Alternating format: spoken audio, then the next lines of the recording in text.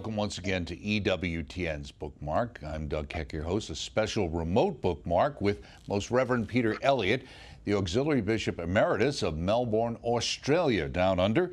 The book Eucharist and Covenant in John's Last Supper account by Monsignor Anthony La Femina, published by New Hope Publications, available through the EWTN Religious Catalog, EWTNRC.com, all things Catholic. And we welcome you to Bookmark, Bishop Elliott. Thank you. So before we get into talking about this particular book that you're presenting, which also features an introduction by Cardinal Burke, what was your connection with Monsignor Anthony La Femina? I first met Tony when I joined the Vatican and was working in the Pontifical Council for the Family. And he was an official like me, and his office was right next to mine, and I was a nervous, new, curial official, and he was my mentor in many ways, not only with good advice, but with a wry sense of humor. Let me ask you, with doing that, it's interesting in the book itself. He talks about the reason that he wrote the book and that there was an inspiration. Somebody told him they thought that God wanted him to write a book about the Eucharist, right? Yes, that was going back to when he was young. He was associated closely to a mystical woman who was a parishioner in the parish where he lived. And he calls her the Star of Mary, I believe. And there's an appendix to the book, which is one of her mystical experiences that happened at Mass. That encouraged him to go more deeply into his Eucharistic theology and faith. And it's interesting because he himself talks about the fact that for a long time it was very difficult for him to figure out what kind of book he was supposed to really write. And he came upon a very interesting approach that this book is centered on. Why don't you explain what that approach is? The approach is it's a combination of theology, philosophy, and mystical theology and spirituality to blend, very clearly planned, on the problem that we've always faced in studying the Gospels, that Matthew, Mark, and Luke have a direct account of the Eucharist, which is used at the consecration in the Mass. But when we turn to John, the Last Supper, we can't find that. It's just not there. Mind you, John has a whole chapter, number 6, which is a beautiful exposition of the Eucharist. My flesh, my blood, we all know it. And scholars have often scratched their heads and said, why doesn't he have, this is my body, this is my blood, etc.? Right. And so what's interesting with this is that he talks about how the idea of the feet washing was key to his understanding of why John wrote the way he did. Yes, he argues that the feet washing of the apostles took the place of the words of institution, which weren't needed because in the discourse at the Last Supper in John, which is rather long, you have a theology of the Eucharist, implicit, vine and branches, etc. But the foot washing of the first priests of the church, and that's what they were, priests of the New Covenant, the Melchizedek priesthood, their foot washing united them to Christ in covenant. And that's a key word in this book is covenant. And a covenant, a covenant is different to a contract. We've got to get that clear. In the Jewish traditions and in the Middle East generally in those times, a covenant was a gift of a higher power to a lower power. It wasn't a contract between equals. So the sovereign king would have a covenant with his people, and he'd require things of them, called a suzerainty, and in return he'd protect them and make laws. And that's the same with God's relationship with Israel and what we call the Ten Commandments, and the first covenant we call the Old Testament. The new covenant in Christ is different. It's sealed in his blood, his own blood. So we have an act of uniting these men, and it's interesting, only men for the foot washing in the Bible, and he's uniting these men to his priestly work. And Peter plays up and says, "You're not going to wash my feet," because that's what a slave or a servant did, because the feet were not regarded favorably in the culture. They were regarded as undignified. And Jesus is kneeling there with the towel and the bowl, and he says, "No, if I don't wash you, you're not part of me." And it's one of the big keys, I think, in this beautiful book to the unity with Christ achieved by accepting his covenant offer as the higher power, symbolized in the humble act of washing, for even accepting that. That's the part of the mystery of the Eucharist that's implicit or analogous, is the word he uses, in the washing of the feet. Now, it's interesting, too, because of the idea that there's been recently, over the last, let's say, 30, 40 years, sometimes concerns expressed over, you know, should women's feet be washed or other people's feet be washed, because there was a connection that people saw based on the Last Supper and this particular perspective that the Monsignor brings forward. Do you see that as an issue at all? I think it's a dead issue, because Pope Francis has already loosened that up very quickly after he became Pope. I'm not going to criticize that, because he plugs into the human dimension of the washing of the feet, which is a servant church washing the feet of everybody. That's a humanitarian interpretation, and it's perfectly correct. But then you get this mystical, deeper interpretation that Monsignor La Femina finds in the Last Supper account. And that would imply you never did the symbolic washing we have in the liturgy of the church and various religious orders.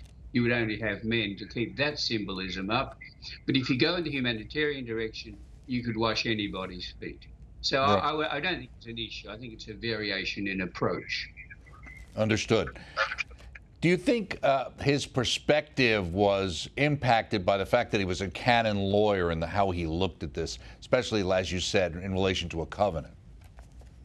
Yes, I do. I think that's a very, very correct insight, because I'm not a canon lawyer, but I would say to canon lawyers, well, every car needs mechanics, let's put it that way. And Tony he made it clear to me he was trained in scholastic philosophy and canon law before he came to work in Rome. And yet that surprised me. I thought, I said, what are you doing in all this scripture stuff? He went right into the depths. He wrote to all sorts of scripture scholars that ran this past them, even scholars he didn't agree with. And I said, but you're a canon lawyer. And he said, no, the covenant resonates with me. He understood covenant within the law of the church, which expresses the one covenant in many ways. Right, and he even talks about in the foreword here that His Eminence Cardinal Burke put together. He talks about the idea that Moses reminded, thinking about the Old Testament, reminded the people that fidelity to the covenant of mercy and love which God the Father had formed with them meant total dependence upon God and His providence, and therefore perfect obedience to His law, which He has written into creation. That is perfectly true, and I know Cardinal Burke well, and it expresses his deep understanding of the law of the church. The other image that you get here, too, that he talks about is between Moses, is also the manna, and the idea of the manna, the wondrous sign of God, faithful, enduring love, foreshadowed the definitive sign of His love in sending His only begotten Son, and obviously in human flesh.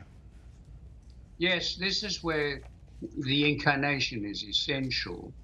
The God in flesh who then gives the flesh of His Son for the life of the world, which is the heavenly bread, the manna, for God's new people, everybody who is baptized into the covenant. Right. Baptism crops up here because washing implies baptism. Oh. And many commentators have said, oh, this is analogous to baptism. And Tony said, yeah, but that's not the whole story. And I would add a view I hold, which I've built upon Tony's views, that the washing of the apostles is analogous to Moses washing the feet of the first Old Testament priests, Aaron, etc. In the last chapter of Exodus, there's a record of that. They had to be washed, be prepared. Now, the washing in both cases is to take away sin, but is to invest them with priesthood. So in the case of the apostles, and there are references here to Satan and evil, and that has to be washed away. That's part of the process. But I do think it reflects priesthood, and a new priesthood that doesn't depend on what family you're born into, the Aaronic priesthood. Right. Now, he also comments that contemplating the great mystery of the Eucharistic sacrifice, the Monsignor understood or struggled to know exactly the Lord wanted him to write about the Holy Eucharist in most perfect expression of unceasing and immeasurable love for men. And again, so in contemplating this and coming up with this new approach, how long did it take him to actually write the book? Years and years, because I remember him discussing this with me when I entered the Curia in 1987. He said he was writing a book, and so we're certainly starting then, because it wasn't published till quite recently, and then he died a couple of years ago, very peacefully and beautifully. And so right through my work in the Curia, from 1987 to 1997, those 10 or 11 years, Tony would keep me apprised of what he was doing, although he did go, in the middle of that time, he did return to the United States and retired to Venice, Florida. Well, I visited him there, by the way, as a new bishop, and we talked about Gilsa, as he calls it, the John Last Supper account Gilsa. We talked about it, and of course his other interest was exorcism. He was a very skilled exorcist. Oh, really? I didn't know that. There's one term he relates to, and I had to read up on what a vassal treaty was and why he thought that was an important understanding. Well, that is the construct that Brother McCarthy was an expert on this. I used McCarthy's work in my own thesis on marriage, covenant, before I met Tony. Then I discovered he was drawing on McCarthy too. He was the expert who explored what covenant really meant in the context of the Middle East. The vassal treaty, again, is this higher power reaching down and giving a lower power, a citizen, for example, or a member of a religious cult, certain privileges. But in return, obedience is required. So the vassal, it's of course a medieval feudal term, not entirely perfect, but it does give us a picture. And it reminds us that the covenant between us and God doesn't come from our side. Like every grace, it's the great grace of covenant, it's given to us. And God will honor it, that there's a condition here if we keep our side of it. Right. One of the things that struck me, and you talked about the JLSA, and in Chapter 1, it was helpful to read that to realize what he was referring to, looking at the John 9 Last Supper account. But it's interesting because one of the reasons I guess he wanted to counteract and show the Eucharistic aspect in John's Gospel in the washing of the feet is he talks about Rudolf Bultmann asserts that John's reason for omitting the Eucharist in his Last Supper account is due to the fact that he considered the Eucharist to be irrelevant, superfluous, or even suspicious. And I'm glad you chose that sentence. It jumped out of the page at me. He was very much against the theologies, if we may stretch the word, of the German skeptical critic Rudolf Bultmann. Well, Bultmann came from a liberal Protestant tradition which didn't regard sacraments as important. So he had a predisposition, let's say, not to see the Eucharist as central to John. Yet it is there. I mean, anybody from the street or the supermarket picking up a New Testament reads John chapter 6. Right. And I've said to Protestant friends, I said, how do you get around that? I mean, that's Catholic theology. Catholic and Orthodox, High Anglicans and that believe this literally. And it's the great great gift of the Eucharist, which at the time Christ preached that discourse in chapter 6 was rejected by people who either couldn't or wouldn't understand it. And Bultmann, I'm afraid, got into that category. He says here, in seeking to understand the foot washing, it is imperative to keep in mind it is a mysterious action, and he highlights that. In its regard, Jesus said, what I am doing to you right now, you don't understand, but afterward you'll understand. He goes on to say, this study proposal is consistent with the observation that John, who is called the theologian in the Byzantine tradition, often teaches points of revelation in his gospel through analogy. And that's you were talking earlier about the analogous nature of this. Well, we have a lot of analogies in John's gospel, the vine and the branches, Christ as the shepherd, goes on. There's a whole string of them, and scholars have always listed them. But this one of the suffering servant who kneels to wash feet is one of the greatest ones that John used. But analogy is the key word here, which is similar to parable, metaphor, simile, but it's at the same time a bit different. But what they did understand later, of course, was that they were priests of a new covenant and a new people of God. And they had a sacrifice, one sacrifice, which he emphasizes very clearly. Tony is very strong on this. The sacrifice of Calvary is the same as the Mass.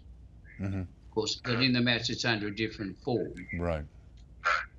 The Council of Trent said, I think, it's unbloody. Unfortunate expression, but it gets the idea across. Right. In chapter 6, resolution of the dilemma, which was obviously, as we talked about earlier, the whole premise of the book, he writes that John attributed to the foot washing the identical circumstances, attributes, and effects predicated, say, of the Eucharist and in the Synoptic and Pauline Last Supper accounts, and thus made the foot washing an analog of the Eucharist. Consequently, what John attributes to the foot washing, he is attributing to the Eucharist. Exactly, and that's probably the key concept that Tony wanted to get across in his meticulous research. And it means we reread the gospel at this point, and we move away from the humanitarian interpretation, which is true, like the surface of a parable has a truth to it, and even in second meaning. We go to another level of meaning, which is the way we do read scriptures, if we're sensible and not fundamentalist, reading things into it, or not ultra-liberal and dismissing it, those extremes. We find levels of meaning, and this is the deeper meaning. And it's certainly his case is that this is the Eucharist. He also puts the foot washing into the context of the dialogue of Christ at the Last Supper, recorded by John. And I think the foot washing comes just after that in the historical account. You have the high priestly prayer of Christ, and this emphasis, you and me, I and you, being one with the apostles, and in a different sense with every baptized Christian. Right. Also in chapter 7, I think it hits it home, and you alluded to this before, the sacrificial nature of the Eucharist and that importance. And he talks about the Eucharistic sacrifice is the source and summit of the whole Christian life. Do you think in some ways we've lost some of that? Well, those beautiful words come directly from the Second Vatican Council. Right. And I've been doing a lot of research recently on the Council 60 years later, and it came clearly to me that many things, many beautiful gifts in the Council have been just tossed aside by many Catholics. Okay, you can't expect people 60 years later to remember it. Older people like me do, but most people who were active at the Council have gone to God. But a lot of beautiful things, and that's one of them, summit and source.